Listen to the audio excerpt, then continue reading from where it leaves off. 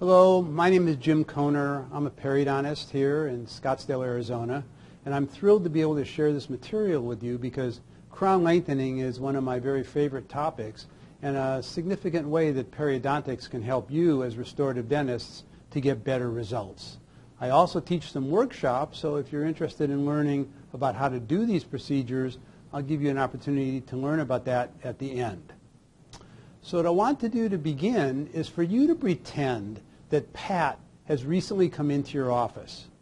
In her hand, she has this maxillary bridge, a full arch 12-unit bridge in her hand.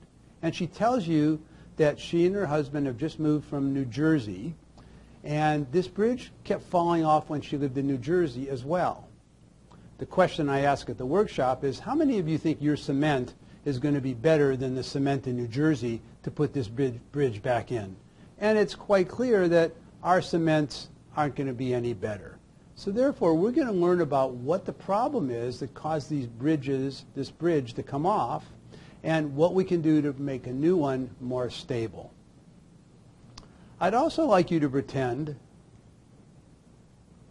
that Barry recently came into your office. He just moved from Chicago. And he tells you that ever since he had this crown made 8 years ago, that the tooth has been sensitive.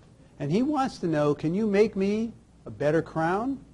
Now you're going to look at that open margin and say, of course, Barry, I can make you a better crown.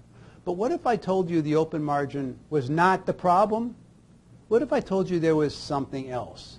Do you see it? Do you know what it is and how to correct it? Today, I hope to point that out to you.